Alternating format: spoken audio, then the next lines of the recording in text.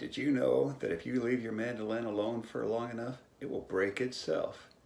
Back when I started out, I sure didn't, and I don't think enough people talk about this. I have a very important tip for you coming up. Stay tuned.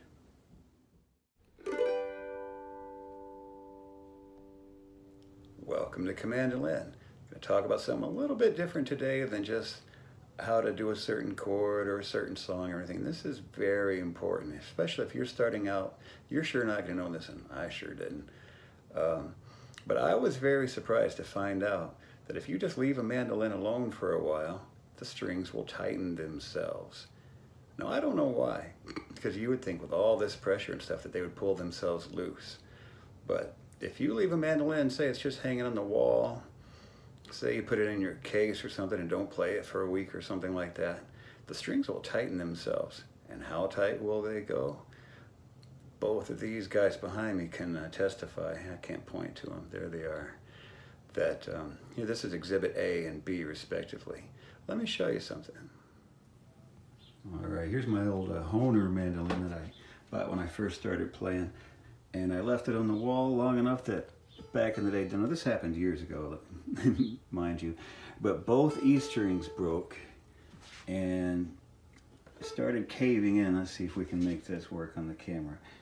You can see the top of this thing is really caving in. Now it might have been caving in anyway, but I'm sure the extra pressure of the strings just getting tighter and tighter did not help things. So I left this one on the wall long enough to just break some strings.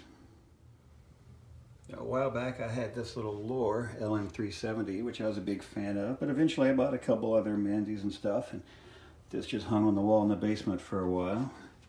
And let's see if we can get this to show up on camera. But the strings here actually tightened in enough to pull the neck away from the body and split it down here at the joint. So this one will take a little fixing to get that one back into action. So that's the tip. Anytime you're not going to play the things that's going to hang on the wall for a while, you're going on vacation. If you're taking it on a plane, you probably want to loosen the strings, but loosen the strings if you're not going to be playing it. I mean, it doesn't take long. You go like 3 days maybe without playing the thing, you'll come down here and tune them up, and it's really sharp. I mean, almost a half step sharp sometimes in just a few days. It doesn't take them long, and I don't think a lot of people talk about this. And it sure surprised me when I was getting going. But yeah, the things will just tighten themselves all the time. So make sure wash those and keep your strings loose. All right, this is just a quick tip here from Mandolin, and we'll see you with the usual lesson and tutorial stuff next time. Have a great day.